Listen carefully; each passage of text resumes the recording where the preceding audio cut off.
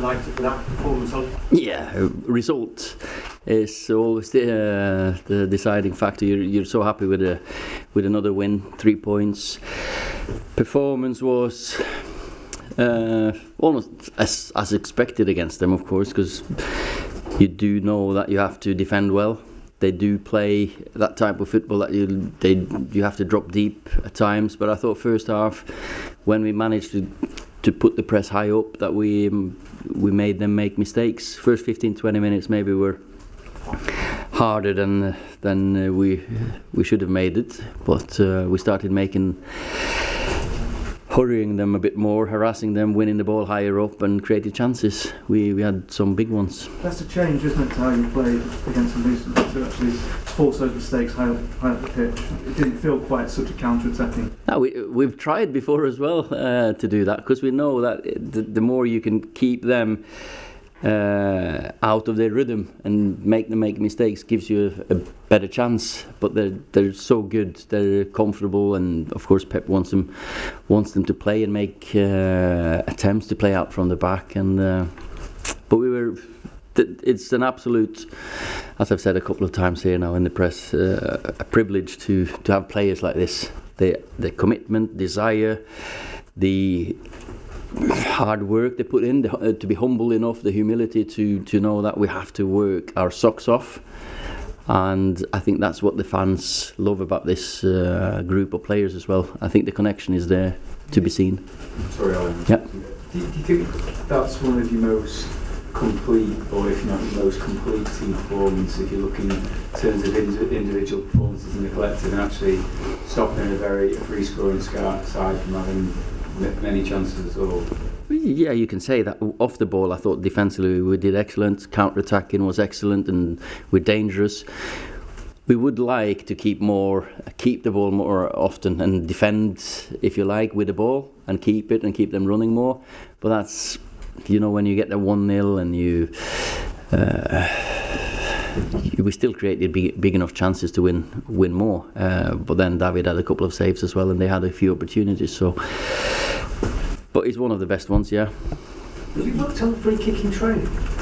Well, we work on everything, but of course Bruno's practicing, and Anto, they're all practicing free kicks and set plays, and you have a couple of different options. I expected him to maybe cross that one, because we do have superiority in the air, but they found the connection, them two. He seems to have energised the whole place. The whole club support, yeah. Because he has everything I spoke about there. He works hard, he's humble enough, he's got the desire, commitment, but he's also got the X factor. He's a risk taker, he's got the courage, he's brave enough to make mistakes, and if you make enough mistakes, they'll be corrected into fantastic assists or goals. There's a moment he had with Pep where Pep was looked like he was trying to rile him, and Bruno just did a shush gesture. Is that the kind of character that? You need a character here. You need character at this club. But this team, they've got that as well, and they've learned through some hard times in this season, because we have been a young team, and we have started something that we believe in, and Bruno's helped that. You mentioned the first league double over the City for 10 years. Yeah. Do you think the progress you've made this season with the character and the commitment of the players, and with the right additions in the summer in terms of transfers coming in, you can be in a position to challenge them? I know Liverpool are a long way ahead of them, but do you feel that you're on that track to kind of...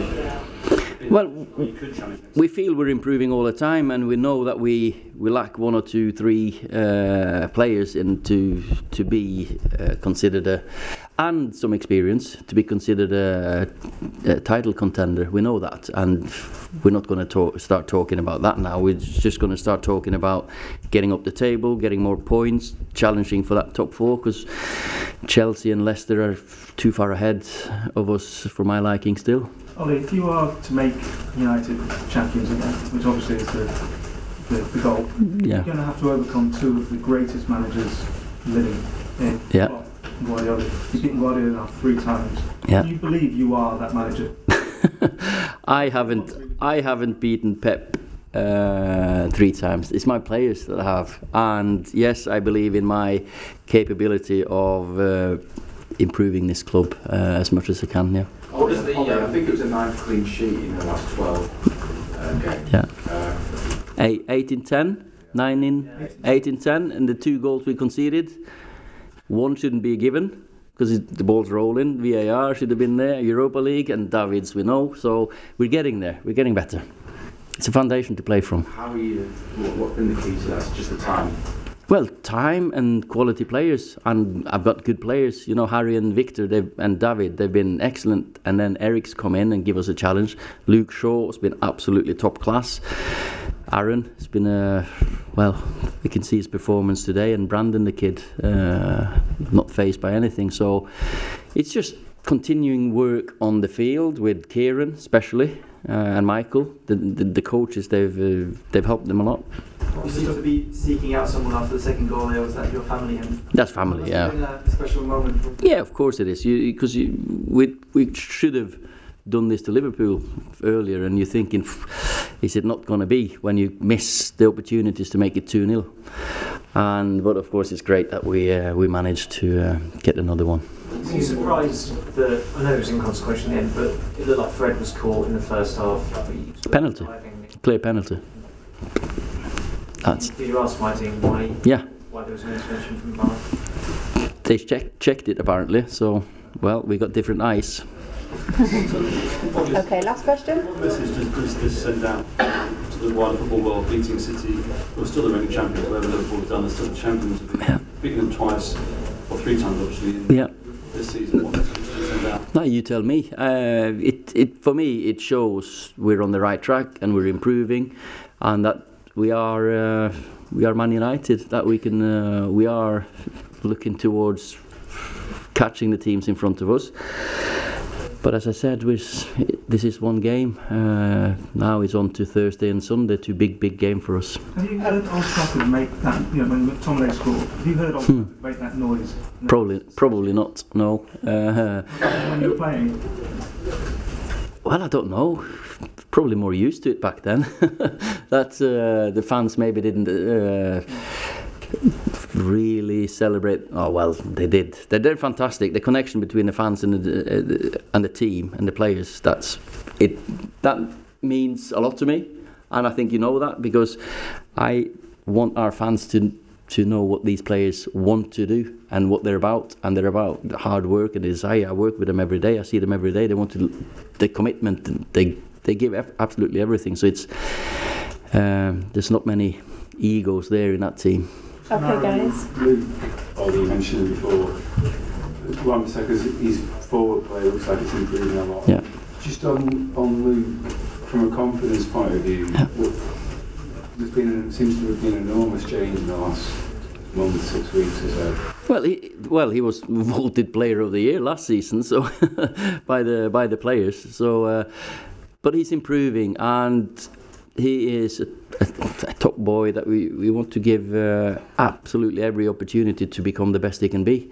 And for me, he's potentially, I've said it before, the best left back in England potentially, and maybe even more. But that's that left of the through. Well, I've got faith in him there, definitely.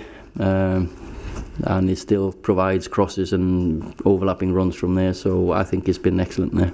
Okay, guys, thank you. Thanks. Cheers. Did you have a question? Sorry.